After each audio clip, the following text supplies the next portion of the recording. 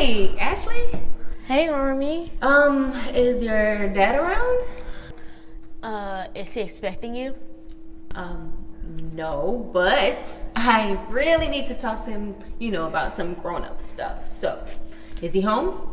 You have his number, don't you? So just call him.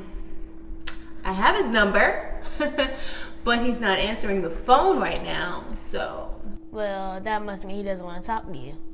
Maybe you're right, but I need to talk to him, so if you could help me out and go grab him. Usually, when someone doesn't want to talk to you, they also don't want you popping up at their house. Well, so that would be true if, me and your dad weren't in a relationship. But being that we are together, I can pop up anytime I want to. He said y'all broke up a few days ago. That means I'm still within my grace period. Huh? Look, you are way too young to understand what's going on right now. Try me. When a man has you messed up, sometimes you gotta pop up on him, you know what I'm saying, to see if you can keep that or replicate that same energy face to face.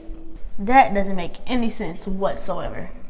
Oh, you don't know what replicate means, do you? Yes, I know what replicate means. I'm not the idiot here.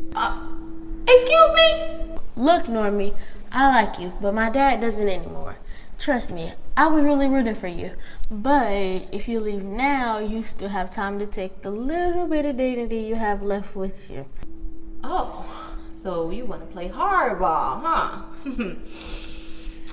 Well, I'll give you $5. No, I'm insulted. Goodbye, Normie. What? You did... $5? You expect me to send my dad out for $5 measly? You could have at least offered me a dub. Money! Money!